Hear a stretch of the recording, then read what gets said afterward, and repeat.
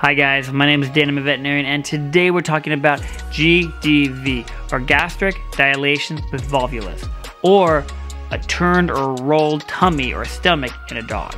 If you believe your dog has a GDV or a rolled tummy, that needs to be seen ASAP. Rush into the emergency clinic and get it checked out. The way we diagnose these is pretty simple. Of course, we're going to do a physical, and we're going to do it pretty quickly if we truly believe it is a rolled stomach. Once we do that, we'll take an X-ray.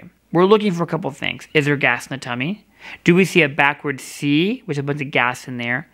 And the X-ray is going to really help to figure out if we have a rolled tummy or a GDV causing our problems. Blood work will assess how stable we are, but the X-ray is really the take-home.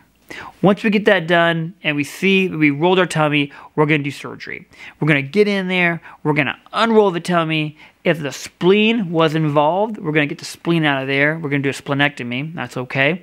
And we're also going to do a gastropexy. That means we're going to make an incision and we're going to take the stomach and we're going to basically suture it to the body wall so it can't flip anymore. Safety first, right? Safety first. The major issue we have with these is the doggy stable for surgery? And then after surgery, after you decompress the stomach and you turn it, you're opening yourself up to reperfusion injuries.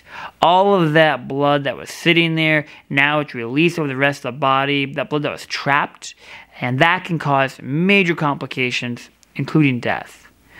So even when you survive the surgery, you're not out of the woods yet, and your veterinarian will definitely cover that with you as they hospitalize your dog for a couple days.